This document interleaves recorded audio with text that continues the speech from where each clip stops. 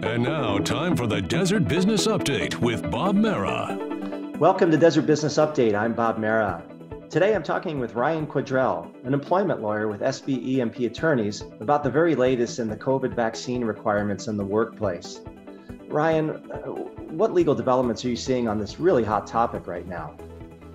Yeah, Bob. Well, companies have been making headlines like Disney and United Airlines, for example. They're announcing that their staff are going to need to get vaccinated or they might lose their jobs. My law practice focuses on representing employers, and many of our clients right here in the Coachella Valley have begun requiring vaccines in the workplace. Currently, California law only requires healthcare workers to be fully vaccinated, so workers in other industries can only be required to get the vaccine if their employer mandates it.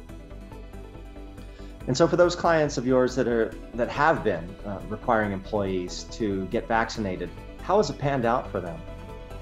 Well, Bob, it does tend to improve vaccination rates at work, but we've seen some cases where it's been more successful than others. The trend is that positive reinforcement is a better motivator than employee discipline or termination. So, for example, running a vaccine drive or offering financial incentives to employees to get vaccinated, these have been a lot more successful in increasing vaccination rates than just threatening to fire an employee if they don't get the vaccine. Okay, and so for those companies that are thinking about a vaccine mandate in the workplace, what are the main considerations for them?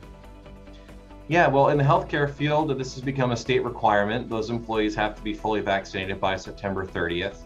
All employers, regardless of what industry you're in, must make reasonable accommodations for employees who are unable to vaccinate for legitimate medical or religious reasons. Practically speaking, these policies can be a little bit difficult to enforce, and also having a mandate creates a very real risk of losing veteran, quality, or contributing employees because they might have beliefs not based on religion or medical reasons. They're just unwilling to get the vaccine.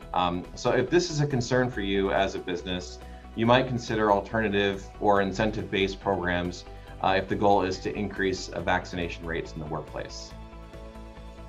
Ryan Quadrell, SBEMP Attorneys, Employment Law Department, thanks so much for this very valuable information.